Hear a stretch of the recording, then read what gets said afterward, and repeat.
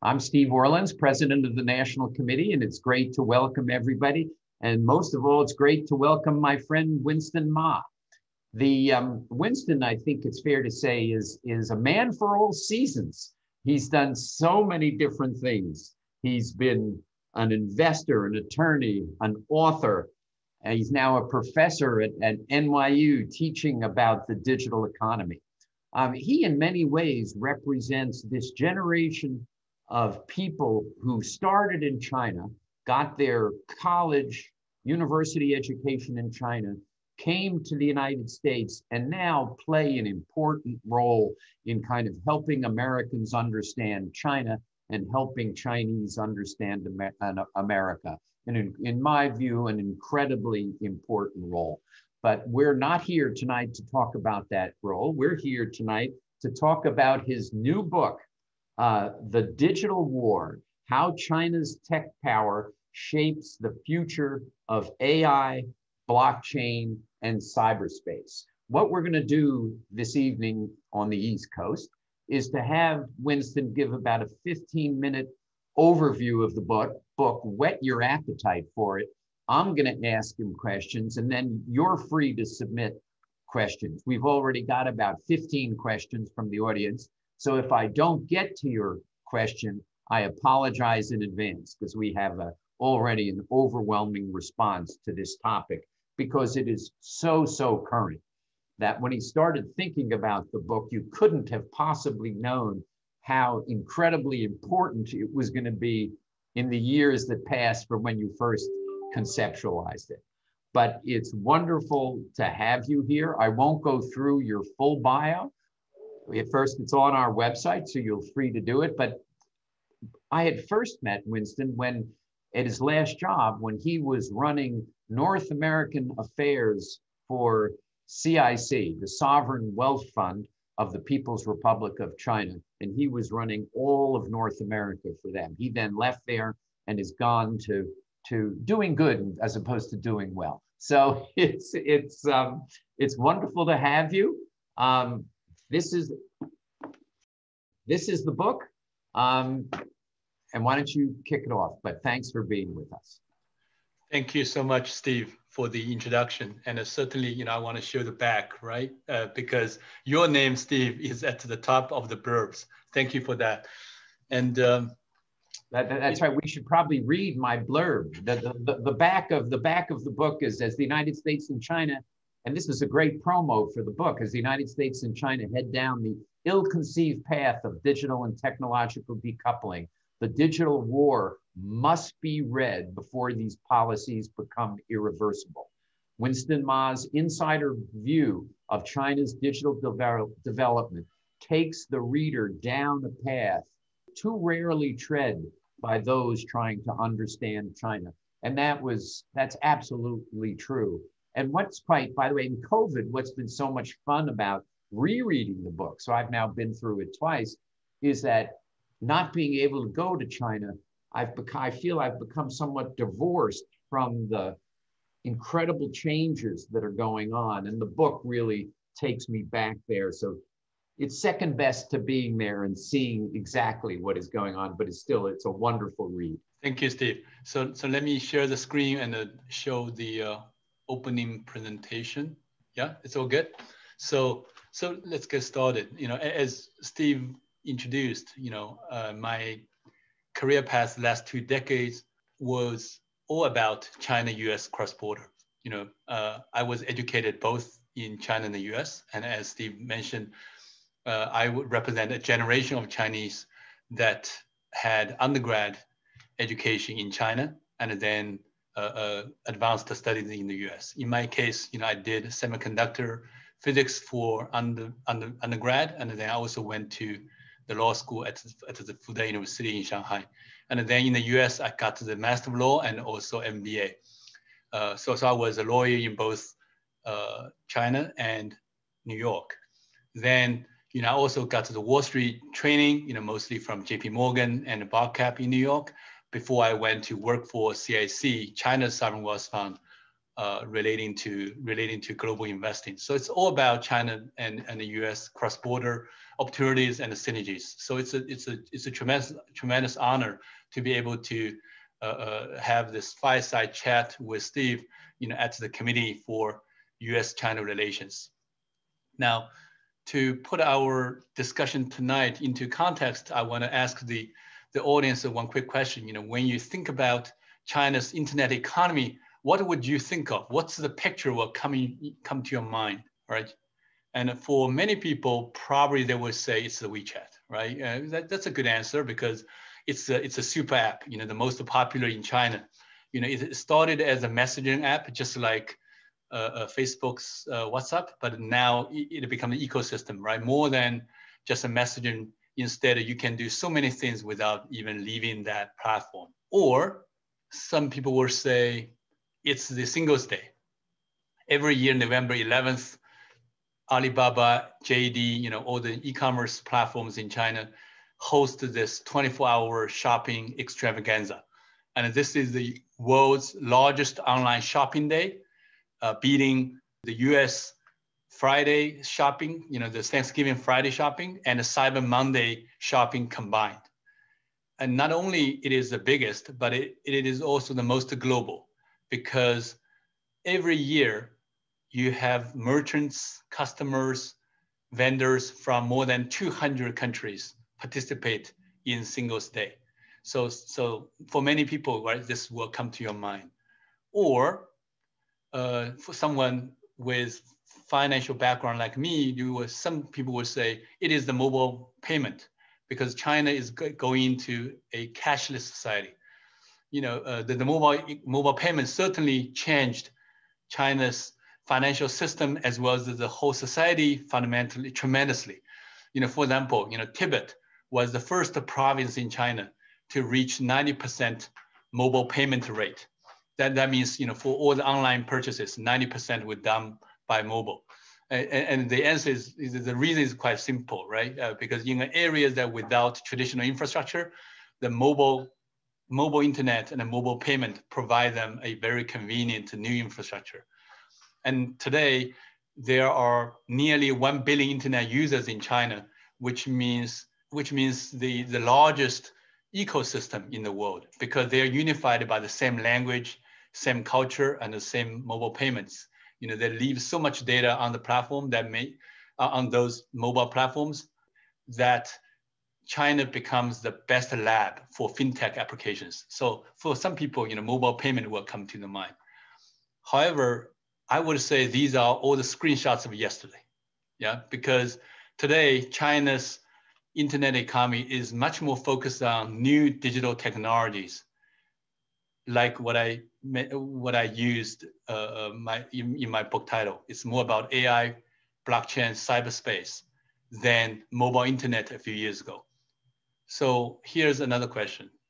What was the inflection point for that transition? This question will bring us back to 2017, when China hosted the historical match of Go chess game between the best human player and the AlphaGo AI algorithm developed by Google and DeepMind.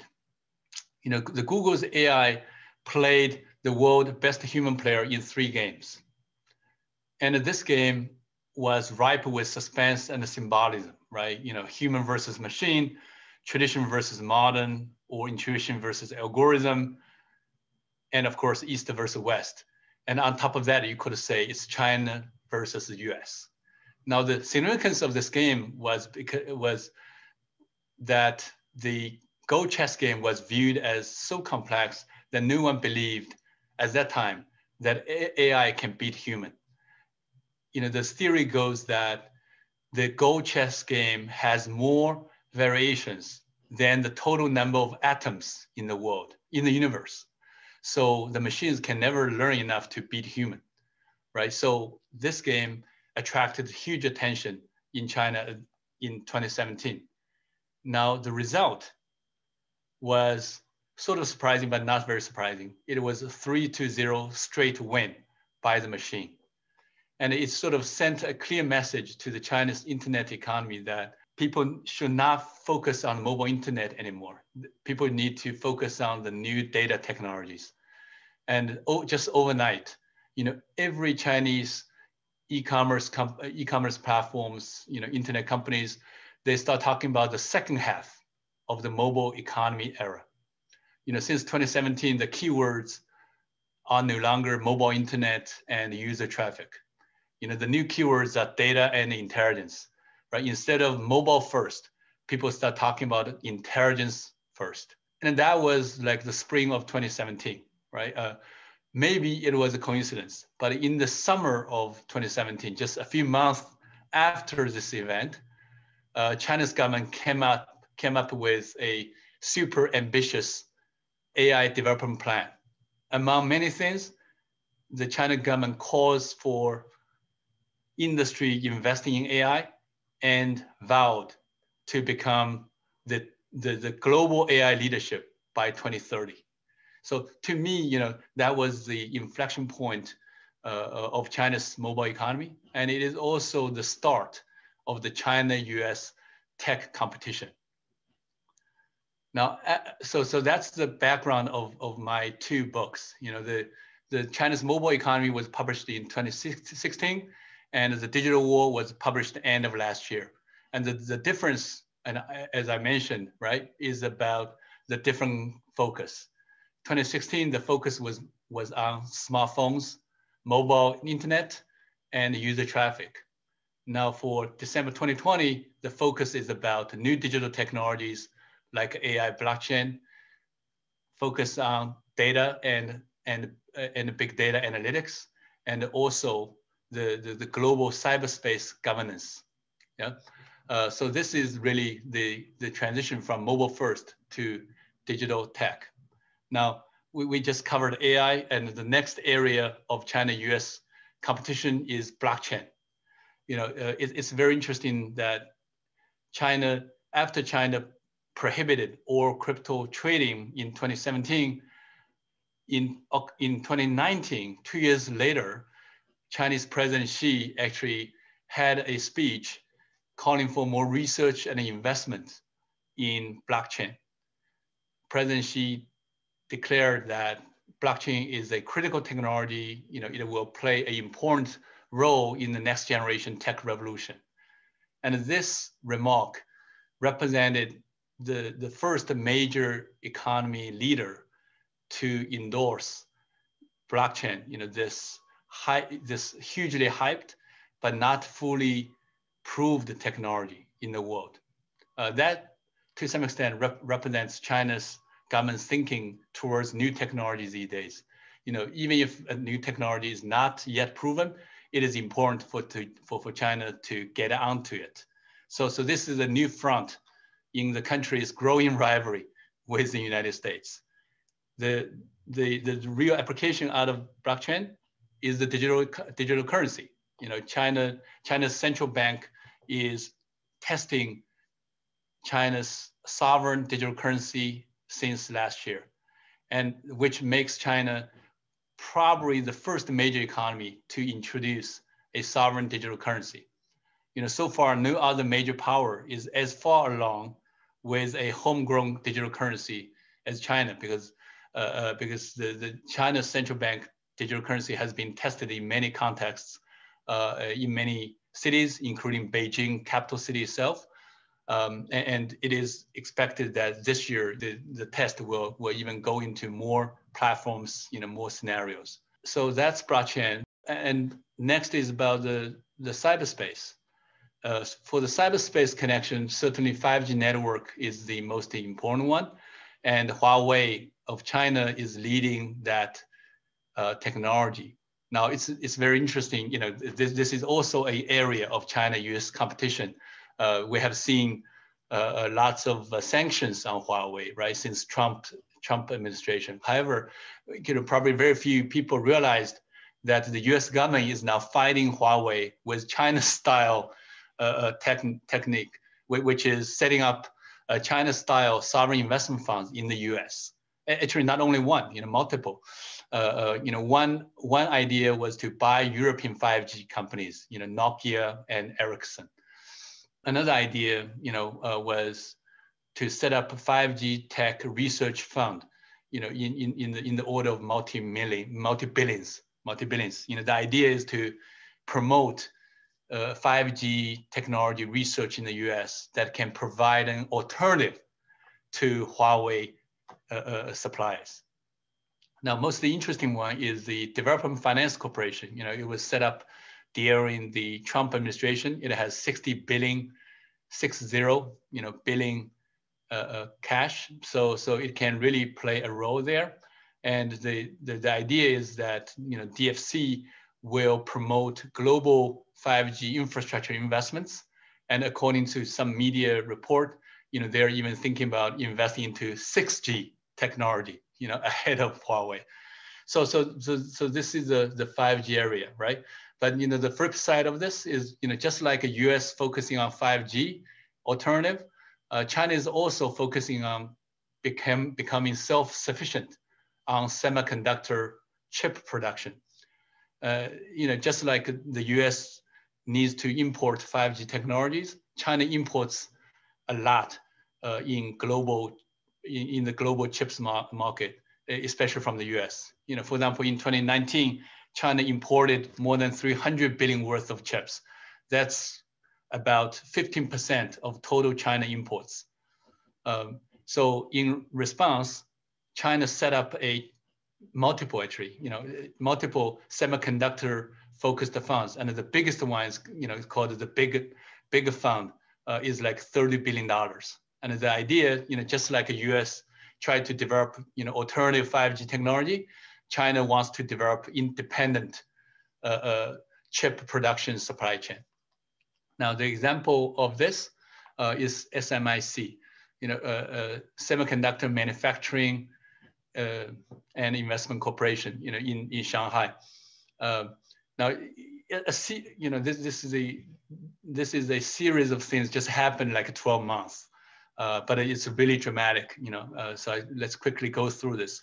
So 2020, right, after China sets up those semiconductor funds, SMSC in Shanghai, they received more than $2 billion investments from the China Semiconductor Fund, both from the central government fund as well as from the fund in Shanghai. And in the summer of 2020, it listed at Shanghai's Star Board, right, which is like the NASDAQ board of China. Valuation went up, everything was good. But soon, also, just a few months after that, it was put on the entity list and the stock ban list by the US government, right? The Commerce Department has the entity list, which limits SMIC to have access to American technologies. And the stock ban list was developed by the US Defense Department, which prohibits US investors from investing into the stock. So as a result, at the beginning of 2021, SMIC was delisted from all US exchanges. Earlier it removed itself from the NYSE exchange, and at the beginning of 2021, even the OTC small trading exchange got it removed.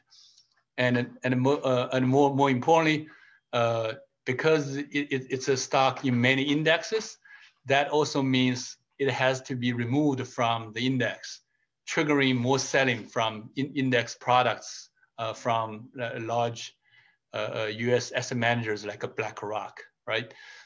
So the impact is huge for both China side and the US side. So when you look at this example, you can see that for tech topics, the sovereign capitals are getting in, but at the same time, the other side of the country will take action, right? Whether it's SMSC or Huawei. And it's not only just the government, because the implication also trickles down to all the suppliers, to all the investors, and to all the customers. So that's really the digital war that we are talking about, right? Now, as I come to the end of my opening remarks, I show this picture. That's when both President Xi and President Biden were VP of China and the US, right? And now years later, they become the president of these two superpowers. Many people were expecting that after Trump, we will see the end of the digital war, right? But it seems to be, it's just a new start.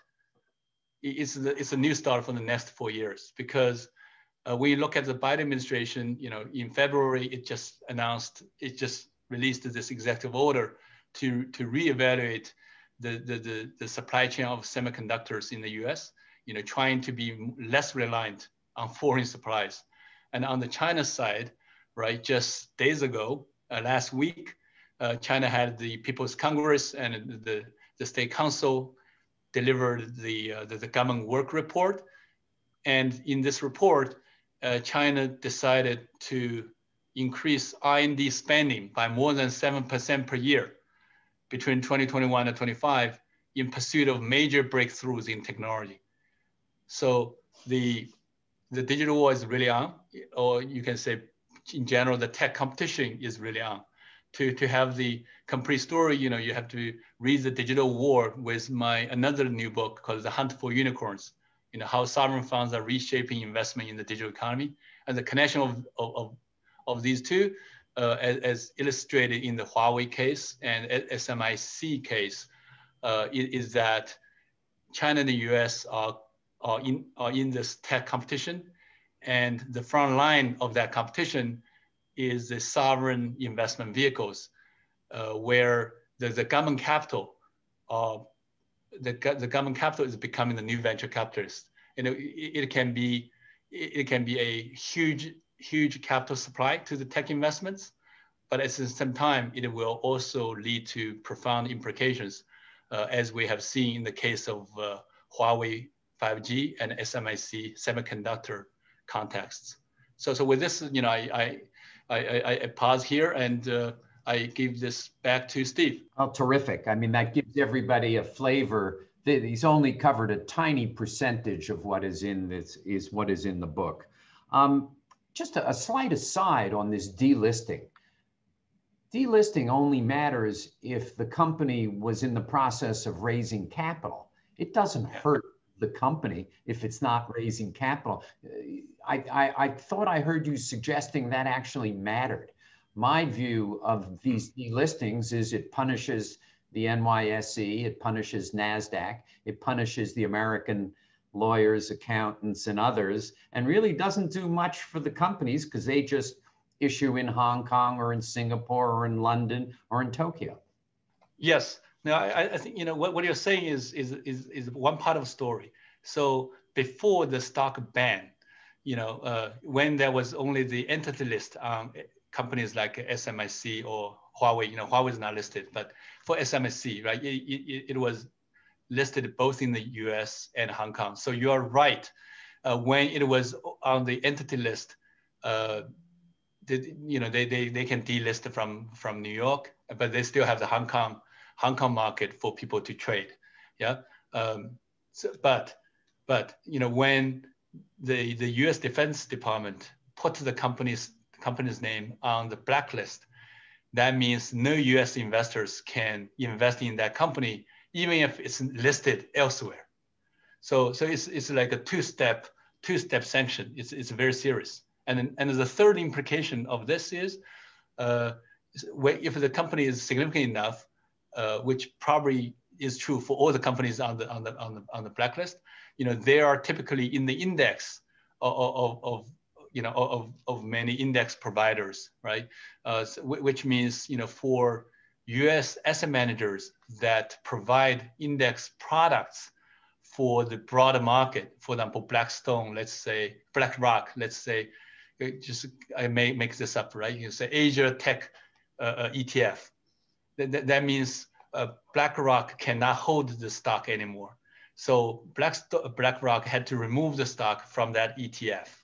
But doesn't the non-U.S. financial institution then put it that investors go to non-U.S. financial institutions to buy that ETF, which includes that company? That's totally possible, Steve. Like for bargain hunting.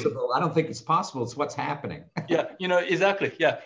I say possible because on one hand, the bargain hunting asset owners outside of the U.S., may take this opportunity to buy those shares, right?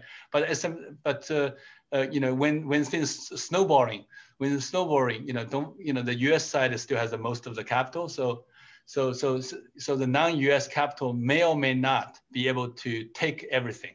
Yeah, I mean, I have the same view of this delistings as I do on the entity list. If the U.S. is the sole source of the technology or the chip, and we don't export it, that has an effect. But if there are multiple sources from multiple countries, and those other countries are not similarly sanctioning, similarly preventing the export, what we're doing is simply diverting the export from the United States to the Netherlands, to Japan, to South Korea, to Singapore. That it's policies which just hurt America and do nothing for our policy. That's true. To some extent, it's like a tax shopping, right? People will move to the lowest tax jurisdiction, and here, technology can also flow cross-border in a similar way. Talk about the implications. You talk about that digital currency, central bank digital currency. Talk about the implications of that for kind of the RMB globally and also the tech war, and then talk about. It's not blockchain. In fact, in a lot of ways, it's the opposite of blockchain, that there's no privacy for holders of Chinese digital yuan. So the central bank knows everything that's going on. So how do you deal with those privacy issues, and what does it mean in the tech war and the internationalization of the RMB? You're absolutely right that it's not pure blockchain. Actually, the official description from the Central Bank of China is that the China's sovereign digital currency is based on quote unquote blockchain-like technology. So it used some blockchain-like features for data management, but you're absolutely right. In essence, it is completely centralized currency. It's not decentralized as blockchain promised, right? Or Bitcoin promised. So it's totally different from Bitcoin in that kind of context. Now, the implication to the U.S. can be pretty profound. Not because it will make renminbi international overnight, because digital is not that magic, right? But it may facilitate some of the trends that are already that have already started, which means more foreign countries will choose not to hold as much U.S. dollars as in before. Now, for example, right? China buys oil from Middle East. At the same time, the Middle East buys Chinese consumer goods, right? Now, oil right now is priced in U.S. dollars, right? But for the Middle East, in the end, they're gonna buy Chinese goods. So people can naturally ask, right? Why do we still need the U.S. dollar in the middle? Maybe we just use our own currencies for this thing. So this trend has already started, right? Last couple of years, because of many reasons.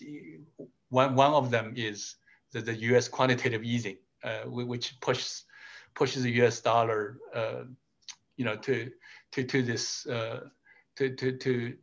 the brink of, kind of a crisis. To some extent, the popularity of Bitcoin these days reflects that. But if we focus on the China Middle East, right? They would say we would, for our trades, we can just use our own currencies. And I think, for this trend, the digital currency, because of its convenience, because of it can be integrated into cross-border e-commerce smoothly. It can accelerate this process. Accelerate the non-U.S. regions using more renminbi than U.S. dollars. That's what I see. Mm-hmm. Yeah. Interesting. By the way, let me divert for a second. Yeah. How did you have Scaramucci write the introduction? Obviously, it was somewhat unusual for a book about China and China's digital economy growth. Obviously, he had his moment, his 10 days at the White House, I think it was, in the Trump administration, and is now a figure in US media. But how did that happen? No, thank you, Steve. No, certainly, number one, right? Certainly, his 11-day White House press secretary was part of the thinking, when I thought of him, because he had the dealing with Trump, right? He had the first-hand experience of managing the country with angry Twitters. So I think when I have him to on the book cover, I want to send a message that we're back to conversations. Instead of angry Twitters, the two superpowers can behave like adults. Go back to conversations. That's one. Another aspect, obviously, is because Anthony recently become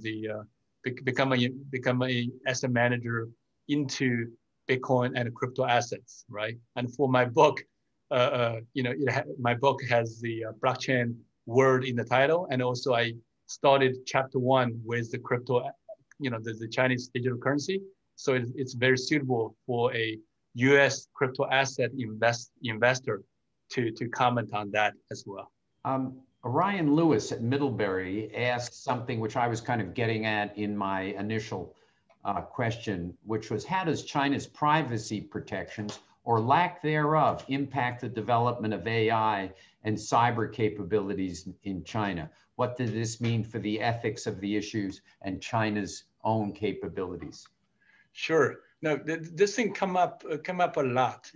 I think for most people, the perception is that Chinese users give up privacy for convenience, which leads to huge amount of data left on China, left and collected by Chinese internet platforms, which become an advantage for Chinese AI companies. Frankly, that was the Facebook Zuckerberg's testimony at the U.S. Congress, right? Because Zuckerberg's position was, don't regulate us, because this will hinder our competition with Chinese AI companies, right? But in reality, by 2021, China cannot be that easy excuse for Zuckerberg arguing for less regulation. You know why? Because last 2-3 years, there was a big shift in the Chinese users thinking towards data. Two reasons. One, big data sometimes leads to price discrimination, right? That means, Steve, if you use iPhone to order a airline ticket, you get a high price quote, then someone uses a cheaper smartphone, because they get that information. And also, is that true? Yeah, exactly. Oh, wow. Yeah, or if you're booking a travel to Tokyo from Shanghai, you get a higher price quote than a order from a more remote places. Oh, right? Our listeners have now learned how to save money by using smartphones. Yeah, you have to, and you use a new phone, and as a first-time user, they will recognize you as a first-time user. They can give you a better price, so you can come back later. Now, so that's one side, right? The price discrimination, and another side is because of all the talk of data is the new oil of the new economy. Chinese people are educated that there's a value in data, so naturally all the users are demand a piece of the value of their own data. Yeah. So last 2-3 years, we see this big push from Chinese users, the individuals, for more protection and more control of their data. So what we see right now is this bifurcation. Obviously, at the country level, out of the national security, the government have access to user data, but between the internet platforms and the individual users, the Chinese government has started a series of legislation to limit the power of internet platforms with respect to data collection and the data usage. But of course, in the case of the central bank digital currency, it is the government that has all the data. It is the central bank. Exactly. I mean, clearly, there's some wonderful things about the digital currency, inclusion. Right. It should wipe, if it became incredibly widely used, it would wipe out corruption. But the privacy issues are extraordinary. It is. The government has they know all of you. They don't have to go to Ali or Tencent to find anything out. They have all the data themselves. That's true. That's true. Is that a motivation for setting this up? Well, I would say, at the very beginning, they look into the blockchain and they feel, this is a good way, this is important technology to develop this new digital currency as a way to be a leadership in this area. And as they develop this, right, they probably recognize that this is also a great way to track all the economic transactions and all the people activities in the country. But like another way to look at this, Steve, is that during the COVID, right, the country used Alibaba, Tencent platforms to send out the health codes, or to track people's like a location. So in essence, right, these are all let's say data monitoring in the national security context. So I think that's what the government's position is. This bifurcation of government monitoring all activities and at the same time limiting internet platforms' power over individuals. Yeah.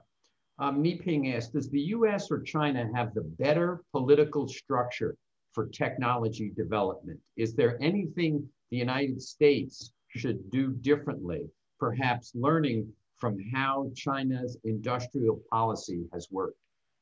Yes. Steve, we have seen China government put in huge commitment into tech revolution, right? Even before the 2017 AI commitment, saying, in 12 years, at that time, in 12 years, we're going to be the AI leadership in the world.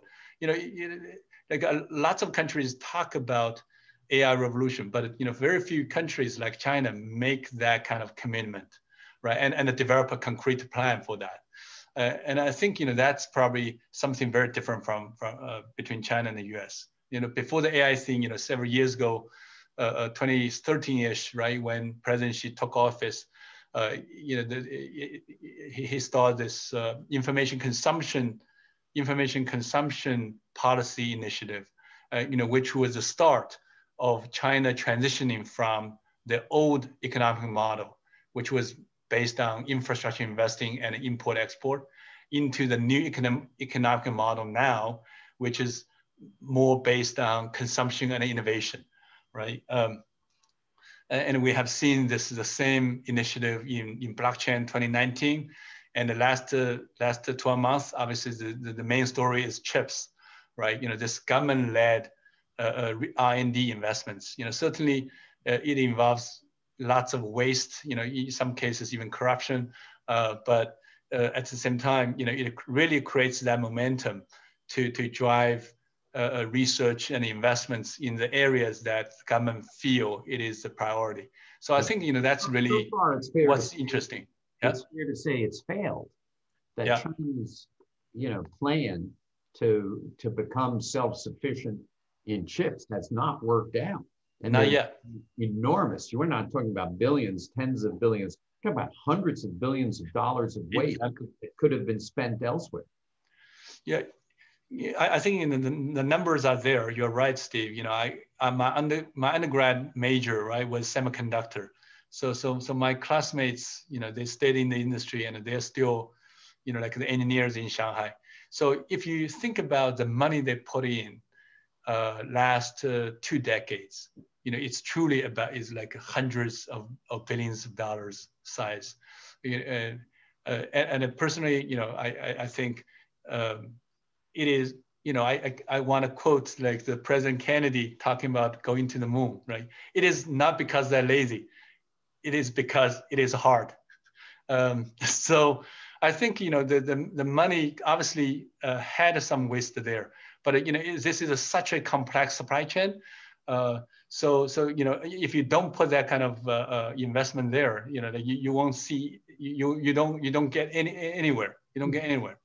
So I think it's still too early to see whether it is a success. Subsidies distort the global market, but the U.S. restrictions on chip exports distort the global market also. So it's correct. We're heading down a path that's it hurts everyone. Yeah. Tom Robertson at Microsoft asks, speak to the relationship between this innovation, China's indigenous innovation push, and the possible restrictions that may be placed on the export of such technologies from China in response to the U.S. government's export control restrictions. Yeah, I think what we see is this regulatory escalation on both sides. China is copying the U.S. side of regulations, to restrict, cross-border investments, to restrict export control. The latest application of this export control was in the TikTok case. Under Trump's executive order, by the way, it is still effective, right? We will see how Biden's administration gonna implement it. Stayed for 60 days. That's right. That's right. So according to Trump's executive order, TikTok's U.S. operation must be restructured so that the U.S. side will have the control of the data and the company. Now, in connection with this restructuring order, right? A huge question was, what about the TikTok's algorithm, right? Which uses big data to make users addicted to the platform, because it analyzes people's big data and then keep feeding you the stuff that you like. Yeah. So there's a lot of value in that algorithm because it was trained by a huge number of users' data. Now, the China government came up with this export rule to say this is the high tech of China. So this is subject to China's regulation. Therefore, if you want to sell this to Microsoft or Walmart or somebody else or Oracle, right? We must approve it. We must approve it. And to me, Steve, I think this will create super complex situations for companies running businesses in multiple markets. Let's say Microsoft, and especially for technologies that are trained by data from both markets, right? So in the case of TikTok, essentially the algorithm is maintained at the headquarters in Beijing, but it also benefited from the U.S. users' data. And I can imagine a similar scenario that Microsoft, had most of its R&D in the U.S., but it also got to the benefit of China, of the researchers in the Microsoft China office or the user data of the China market. This will create super complex issues for companies functioning in both markets. Yeah, they had obviously, it's all stayed now, but we'll see how it ends up. They had come up with a solution where Oracle controlled all of the US data. So the data never left the United States. The servers and everything else were controlled. But how did they then process that data in a way that the customers were still happy? Do we know how that was resolved? No, we don't. We don't. Actually, that's really the crux of the matter, Steve. Like, what does all control means, right? Because control can mean, the physical access to the data storage facility. That's one way to think about it. Another way to think about it is, the control means the company cannot use the data in the same way as before, right? Their usage of the data needs to be subject to the U.S. side of review or something. So, but the punchline is we don't know what that control means. Yeah, because in terms of data localization, even before Trump's executive order, TikTok already put everything outside of China. you know, the Trump's executive order means that's still not enough. You know, you still need to have another layer of control with respect to the data. It's not only just about keeping data out of China. It's also about who can access it and who can use the data and get the value of the data. Even though the ByteDance investors were predominantly American. That's right. That's right. I believe, you know, General Atlantic is a major investor there. You know, I'm pretty sure, you know, they would suggest at least, you know, no matter what, we should get a term sheet, because if we don't have, if the app it needs to be shut down as Trump initially suggested, then the valuation of it, like 50 billion-ish, will go to zero. Yeah, yeah. As we mentioned, we had a questioner from Microsoft, and Rong Shi has asked, how do you assess the impact of the incident that Chinese hackers compromised Microsoft Exchange servers? Experts call this the second largest incident next to the solar wind hack of last year. Do you think cybersecurity will be an area that the Biden administration is going to compete, cooperate, or confront China? Yeah, it's such a tough one. Now, first of all, Steve, you know, I was asked by CNN to comment on this. So first let me give you the comment I gave to CNN. You know, when CNN contacted me, you know, I really find this is a thorny issue because on one side, right, you know, Microsoft got attacked, and you know, for such a big player, right? You know, if they feel threatened, it must be something even more powerful. So there's something there, but at the same time, you know, Microsoft is still like expanding China, has significant business in China. So it's a really a thorny issue. So what I gave CNN was that the fact that Microsoft is expanding its cloud business in China via a joint venture with a Chinese company called 21Vietnet. And actually, Microsoft is planning to expand its cloud business in China in the coming a year or two.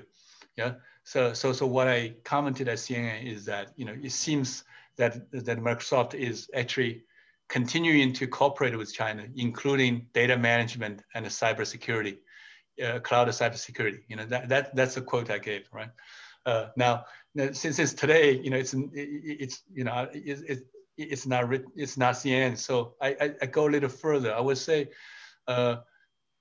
you could imagine that in the context of this tech competition, that the Biden administration will take different approaches to different categories. You know, so for example, you know, relating to data, probably it will be more of a conversation is more engagement to figure out a protocol for cross-border business, like the TikTok situation, right? Then, you know, for some technologies, actually, you know, the collaboration may still be possible.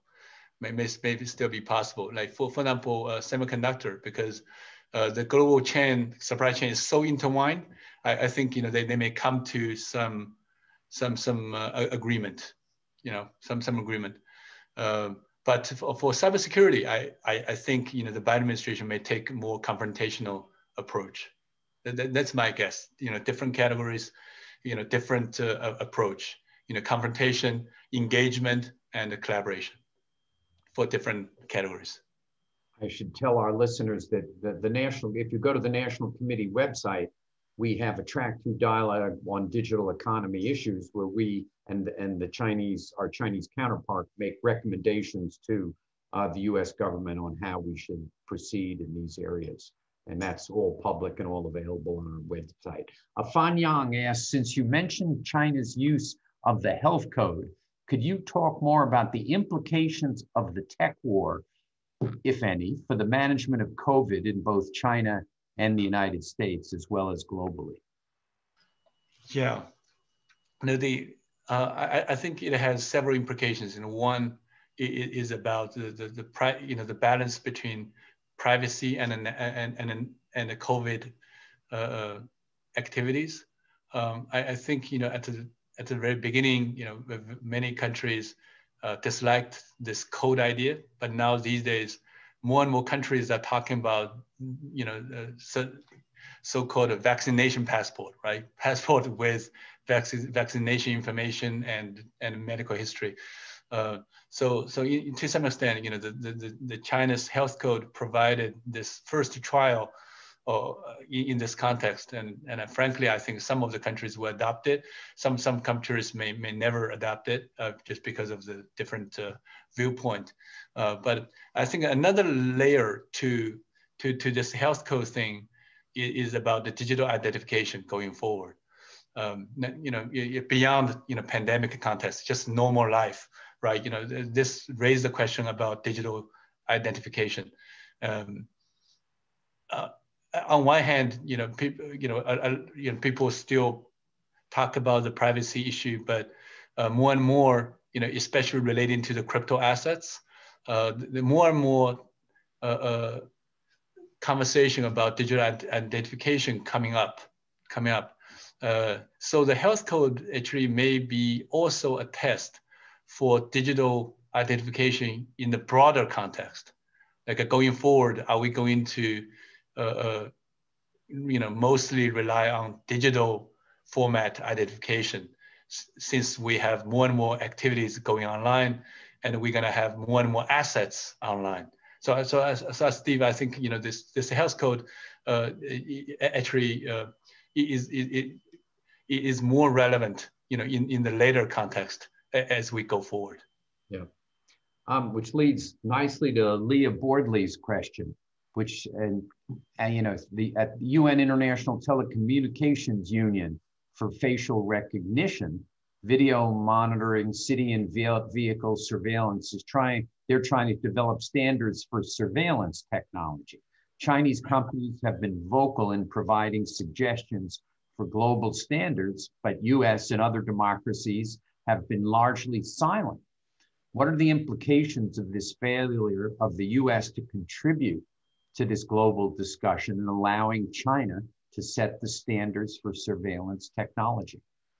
That's a great comment. That's a great comment. I think different countries may have different approaches, but it will be it's just unimaginable that the U.S. is no longer in the leadership position for the global thought leadership for digital economy. Certainly during the 4 years of Trump administration, there's very little development there, right? In terms of privacy, the U.S. still does not have a federal privacy law. In terms of antitrust, the U.S. has no meaningful actions against the big techs, right? And in terms of in terms of antitrust legislation, there's not even any discussion about the new antitrust thinking, in the U.S. Digital context. Lots of the existing U.S. antitrust law is still relating to like a price rise. The old antitrust thinking is that antitrust will lead to price increase, right? But this doesn't apply to the big internet platforms that build up their empire by giving free services. So the U.S. is surprisingly missing from the new cyberspace governance discussion. I think this is just a fact, Steve. I give you a perfect example. About Bitcoin and blockchain. India is having the Bitcoin discussion at its parliament right now, right? Most likely, actually, probably it's a sure thing now. Most likely, India will go with the China approach. Say blockchain is a technology, but we're going to prohibit all crypto trading, right?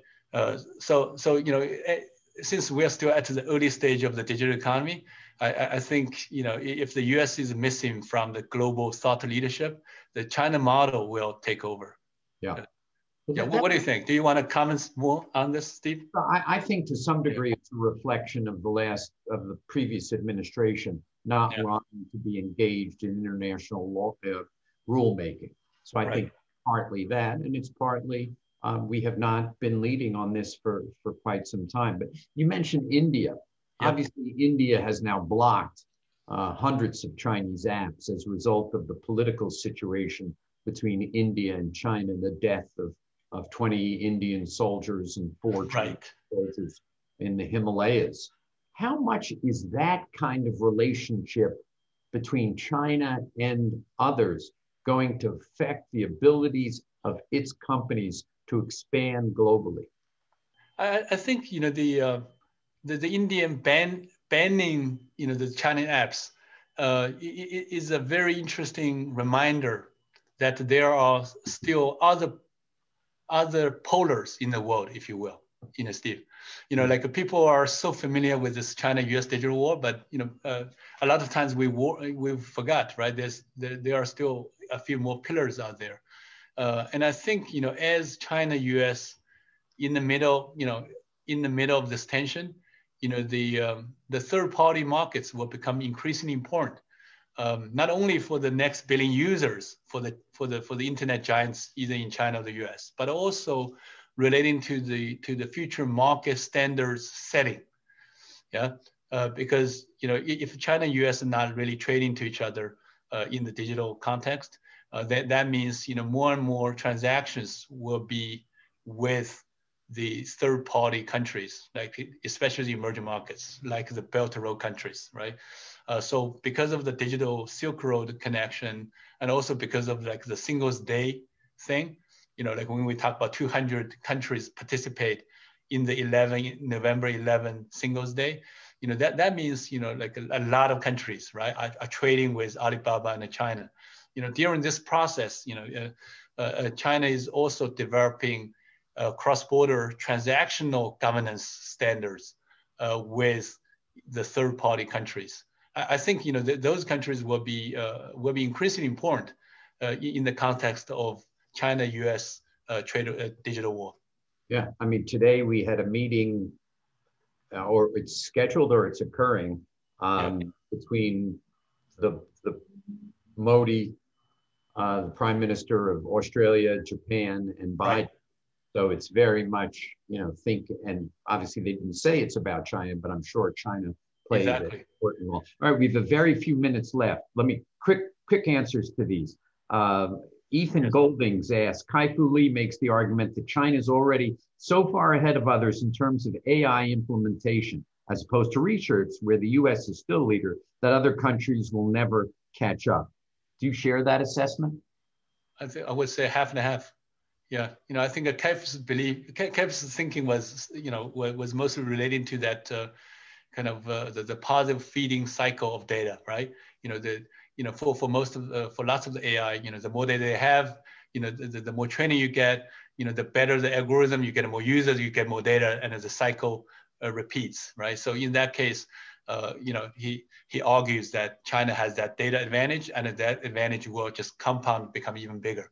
I think that's one side, right? But the other side of the equation is, there's always more innovation in the algorithm itself. So down the road, data may not be the only determination for algorithm. Yeah. Jay Wong, and because your book does cover this, so I want to ask the question. Jay Wong asks about the digital agricultural economy, and that's been prioritized by the Chinese government, but obviously talk very briefly about how blockchain will play a role. That's right.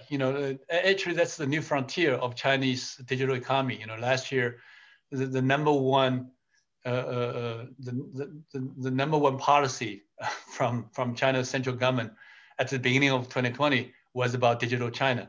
The background of this is, even though China has nearly $1 billion and 1 billion users, that also means like nearly 500 million people do not even have the basic internet connectivity, and most of them are in the rural area, right? So the